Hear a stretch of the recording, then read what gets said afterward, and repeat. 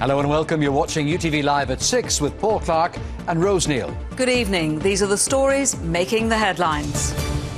Extraordinary footage of the moment two pensioners stole a picture from a Belfast hotel. UTV reveals new evidence that a young man may have been shot in the back as he ran away from the army.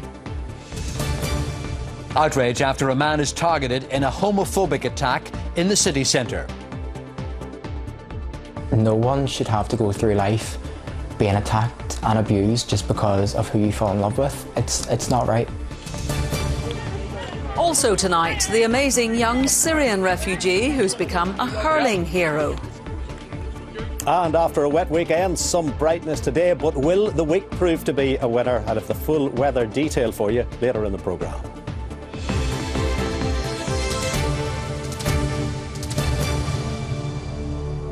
It certainly wasn't the Great Escape, but police are still on the hunt for two thieves who tried to steal a giant picture of Steve McQueen